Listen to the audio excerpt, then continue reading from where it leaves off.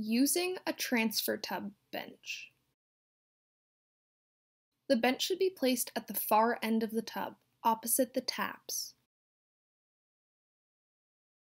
Ensure that the two legs of the transfer bench inside the tub are adjusted to the same height, and the two legs outside the tub are adjusted to the same height. When installed, the bench should be level and the seat height at least 2 inches above the knee crease.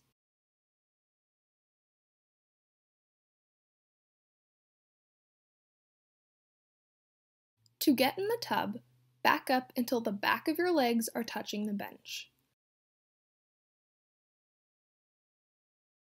Extend your surgical leg and hold onto the bench seat with one hand, while the other hand holds onto the backrest of the bench.